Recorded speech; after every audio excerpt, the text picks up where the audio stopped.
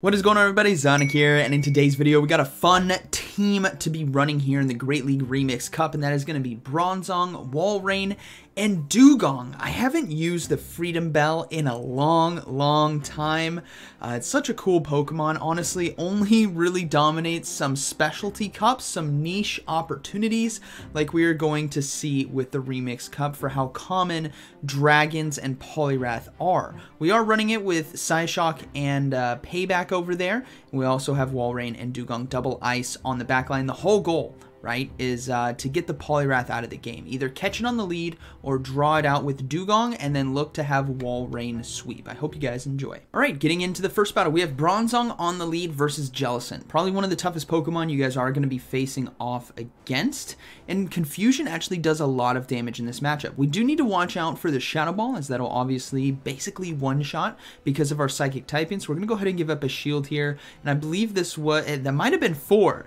I was hoping it was 5, but I could be wrong just counting right there. I think it was 5. We're going to go ahead and go for Psyshock now. Do as much neutral damage as possible. Look to force a shield, and we do get it. So we're going to go ahead and swap into Dewgong and get ahead on energy. What we're hoping for is to draw out that Poliwrath, maybe even a Vigoroth, and then take it from there with Bronzong. We do draw out the Vigoroth, so we're going to go ahead and go for Icy Wind to apply that neutral damage and the attack debuff. And if this Vigoroth is running the meta moveset, which is going to be Rock Slide and Body Slam, Bronzong doesn't need to worry about it. That's what's really cool. What it needs to worry about is the old moveset when Vigoroths used to run Bulldoze, right? So we're going to go ahead, let this charge move go through. It is going to be the Body Slam. We're going to come back in here with Bronzong and then try our best to commit to the farm down. We'll have to see how much damage we do take from these charge moves. This was basically right away, so I don't think this is Bulldoze. It is going to be Rock Slide, so we do know the moveset, and now we should be able to Confusion down. They might be able to get to a Body Slam in time, but we can easily survive this. And then we're going to try to go for the Psyshock, or the double Psyshock, but they swap in on me, unfortunately. So a good catch right there by them. I'm not allowed to go for the back-to-back, so I can only get one Psyshock off, but I'm going to come in with Walrein and pray that maybe they have a Skarmory in the back, maybe they have another Flyer. They need a better cover to Grass-type Pokemon, so we're going to go ahead and no-shield. It is going to be Shadow Ball, unfortunately, and the final Pokemon is going to be... They're taking a while. Maybe they're waiting for Switch Clock. Let's see. It's going to be Gligar. So that's going to be a good game. Obviously, the Flying Ground really helps out right there against Electric and Grass-type Pokemon. But Walrein running the double ice in the back like I have been pays off big in a lot of these battles. So we're going to go ahead and shield, go for this next Icicle Spear right away. A Switch Clock is not up just yet, and this should be enough damage to KO the Gligar, and then Vigoroth was like 1 or 2 fast moves away from going down. Boom! Down it goes, and then we do take out Vigoroth, and that is going to be a good game, very well played. Alright, moving to the next one. Bronzong versus Empoleon. Empoleon's a tough one to deal with. We're going to go ahead and go into Dewgong here, but thankfully we have Drill Run on Dewgong, Earthquake on Walrein, and then we also have Payback on our Bronzong. So we're going to go ahead and no shield. The Drill Pecks here don't do that much damage, and the fact that they're deciding to stay in tells me they're pretty weak in the back here to Dewgong, which means they might be weak to Walrein. So we're going to trust in that, right? If they had a good counter, like say they had a Poliwrath, for example, or a Vigoroth, it would have come in already against the Dewgong. The fact that they're not tells me it could be stuff like Skarmory, it could be Dragons, it could be Gligar. It's something weak to ice. It could be maybe Clodsire, even potentially back there, that ground typing. So we're going to go ahead and let this go. We're going to trust in our Walrein to close this game out, as they might be very weak to ice. And we're going to go ahead and come in with that Walrein and look to Powder Snow down and get as much energy as possible. And they do swap out, blind swap out, and it is going to be a Gligar. So this might just be a good game. I'm guessing Gligar Skarmory might be the combination there, as we do boom, one-shot it, and let's see what Pokemon number 3 is going to be. Oh, it's even better. It's a Shadow Dragonite. So no wonder they didn't come in with anything against the Dugong, is because they had 2 Pokemon weak to ice in the back, which this team was putting in some work against teams that were obviously weak to ice, especially 2 times. So that's going to be a good game, and Poleon's going to go ahead and go down here to Icicle Spear. If they decide to give up that final shield, we just go for another one, right? But they're going to go ahead and no-shield it. Good game to my opponent, but obviously I had a hard counter backline for them. All right, moving into the next one. Bronzong versus Salazzle. Ooh, I'm going to go ahead and stay in right here. I'm hoping Confusion does enough super effective damage. They do get to a Poison Fang. It's only 2 Incinerate, so this is going to be Poison Fang, which we can no-shield. But Incinerate here is going to be cooking us for real. But we do get the full farm down and switch. So now, that was a spicy Pokemon, by the way. Now we do see that Skarmory is going to go ahead and come in. So we're going to counter swap, saving our energy, come in with the Dugong. This is a really safe situation for us because Salazzle's obviously out of the game. And if they have something to counter Dugong, oh, that is going to be Brave Bird, boom, like a Grass-type Pokemon, for example, maybe even Poliwrath. I'm always assuming Poliwrath in these games now. It's not always the case, as you guys are seeing, but you prepare for the worst, right? And we will see that Serperior coming in is going to get taken out pretty easily with ice types, even though we take super effective damage, and they decided to go for Aerial Ace there, unfortunately. Even though they do super effective damage with grass, right? So Vine Whip as the fast move, Frenzy Plant as the charge move. Powder Snow is doing a lot of damage right back, and we are just getting ourselves a ton of energy. In a situation like this, Walrein shines when it has a lot of energy, especially against a Skarmory that's already cleared all of its own energy. And we should be able to get 2 shields right here. We might even be able to get to a 3rd Icicle Spear, and obviously we have that payback locked and loaded there on our shiny Bronzong, so we're going to be swapping to that. They decided to no-shield the first one, which is fine.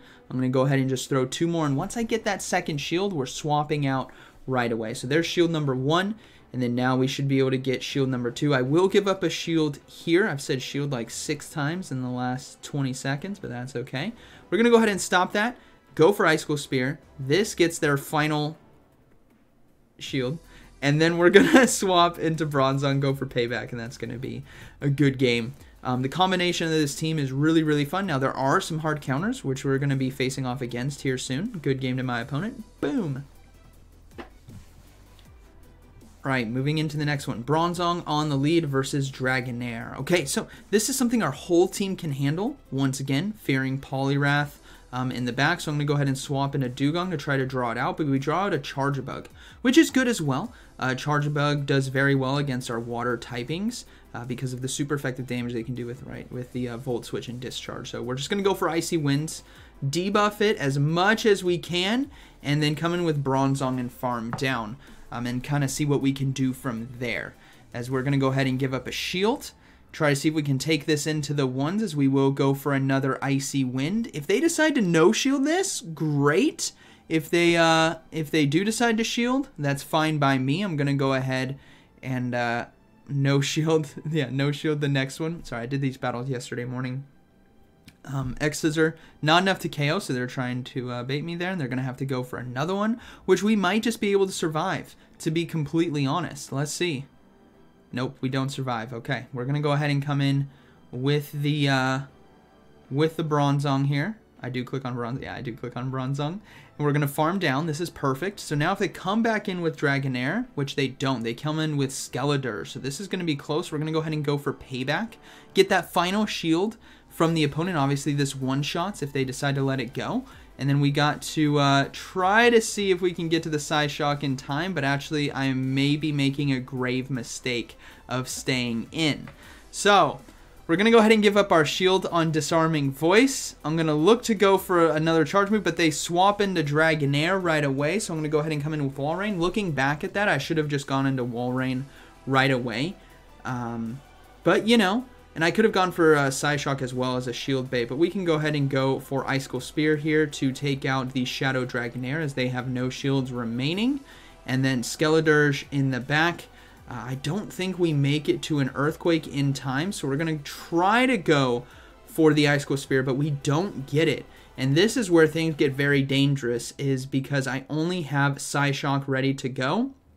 And this might not be enough to KO, but Freedom Bell gives me W's. Boom. That is going to be a good game, very well played. That's why I should have gone with Psyshocks instead of Payback. Alright, next one, Guzzlord. This is obviously a tough lead.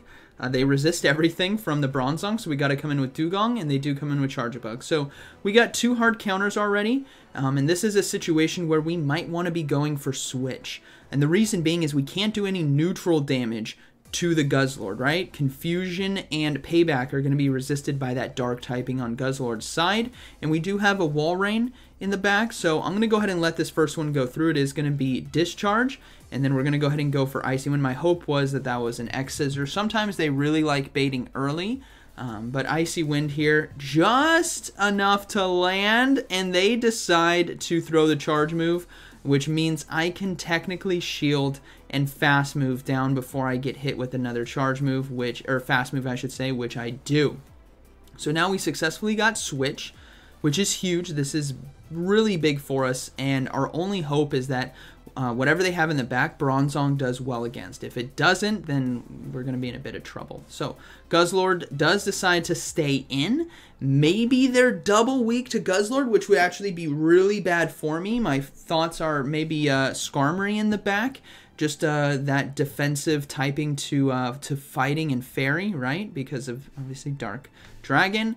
But they're deciding to stay in, and now we're actually in a lot of trouble because they're just going to farm me down. So I actually have to swap back into Bronzong right here, which is really unfortunate because this is not a good matchup. They obviously have access to, I believe it's Crunch. Yeah, it is going to be Crunch.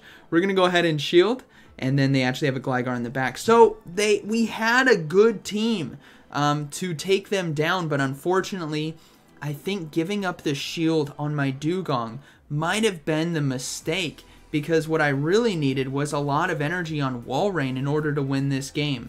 So, good battle to my opponent. Alright, moving to the next one, we have Bronzong versus Whimsicott and a swap into Whiscash. Now, this was an interesting swap. Obviously, earlier this week I used a Whiscash Whimsicott core team, and it paired with a Poliwrath. Now, the tough thing, if they are in fact running that team, is Poliwrath is not a good answer to Bronzong, and by them swapping in Whiscash, it makes me think maybe they're running double Mud Boys. So maybe Swampert's in the back and Whiscash is the safe swap. But if they do in fact have Poliwrath, they're going to be having a very tough endgame because Bronzong's just going to be able to clean through the Whimsicott and the Poliwrath, right? Because of its typing and moveset. So we're going to go ahead and no-shield the Mud Bombs here.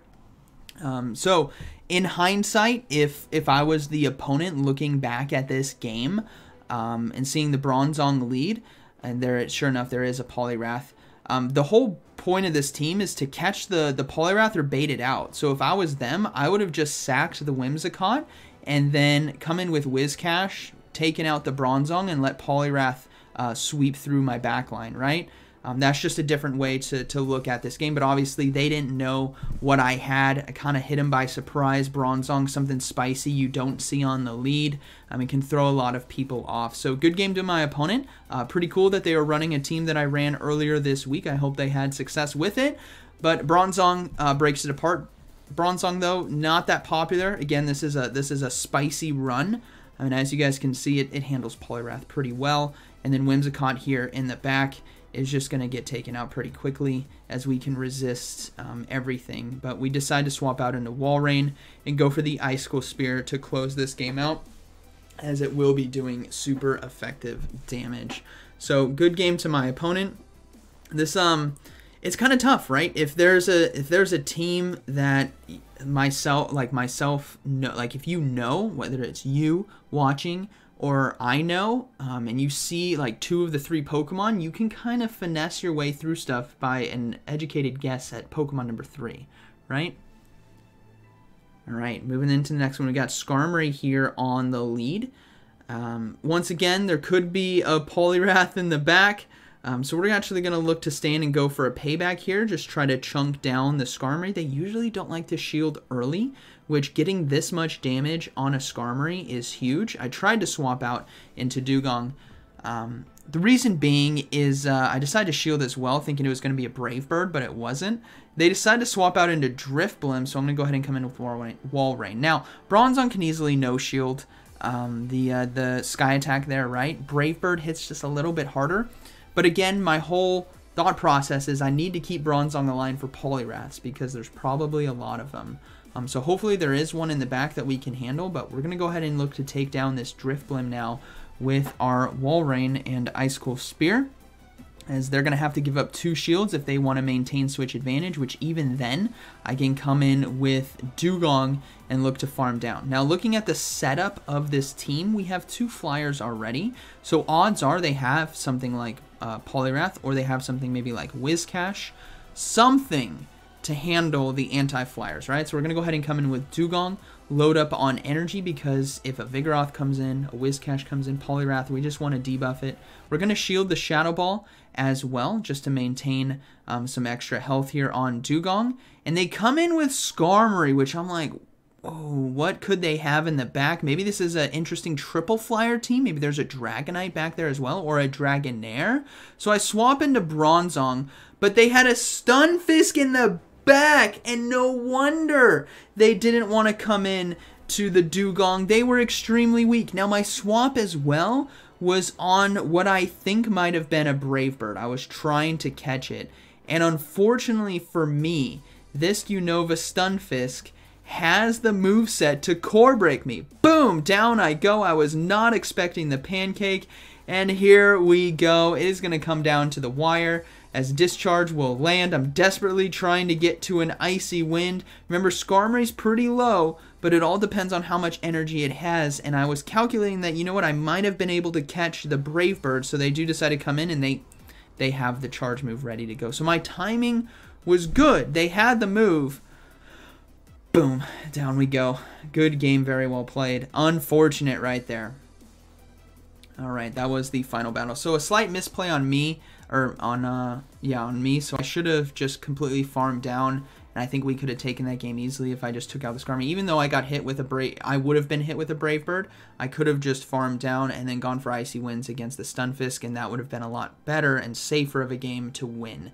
So a slight mistake on my end, but this team was pretty fun. Double spice in the back, or not double spice in the back. Wall Rain is considered spicy, I would say right now, or kind of fringe meta. And then Bronzong's definitely spicy. It actually did a pretty good job, does well against Poliwraths and Dragons. So I hope you guys enjoyed today's video, and like always, thank you for watching. I'll see you in the next one.